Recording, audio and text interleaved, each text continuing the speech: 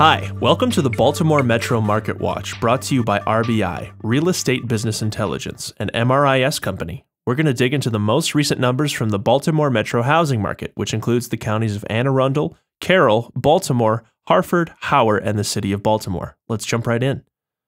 When we talk of a housing recovery, slow and steady is the name of the game. If there's one thing the last decade taught us, it's that bubbles don't last. For the most part, the story in 2011 should be continued stabilization early in the year, coupled with a gradual ascent in the latter half. With 2010 behind us, it's time to take a look at how our housing market began the new year.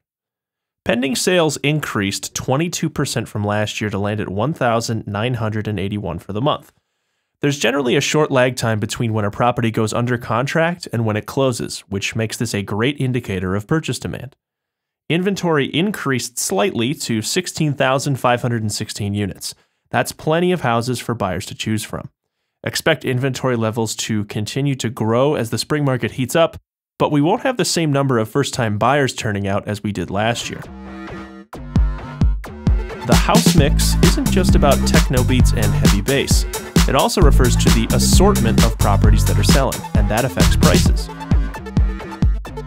Prices slid somewhat in the Baltimore Metro, which partly reflects increased activity at lower price points.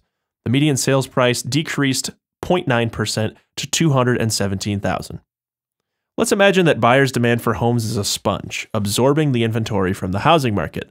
The rate of that absorption is called the month's supply of inventory, and it currently sits at 8.3 months, up slightly from last year.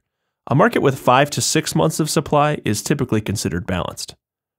Mortgage interest rates are expected to remain around 5% while a number of important changes are occurring in the mortgage market.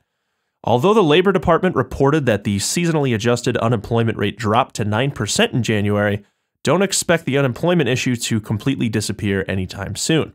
It will prove to be a major factor driving home sales moving forward. That's the Baltimore Metro Market Watch for this month. Check back next month for the latest.